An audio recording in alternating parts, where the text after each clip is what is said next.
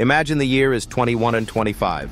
You step onto a sleek spacecraft, not to orbit Earth or even land on Mars, but to cross the stars.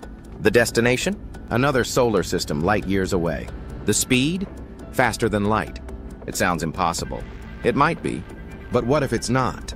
Let's explore what could happen if humanity achieves faster than light travel in just 1 century. According to Einstein's theory of relativity, nothing with mass can move faster than the speed of light. As you approach light speed, time slows down. Mass increases. Energy demands explode. So how could we ever go beyond it? Today, science doesn't have a working method.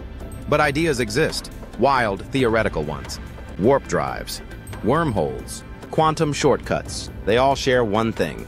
They don't move the ship faster than light. They move space itself. The most famous idea? The Alcubierre warp drive, proposed in 1994. It doesn't push a ship forward. It compresses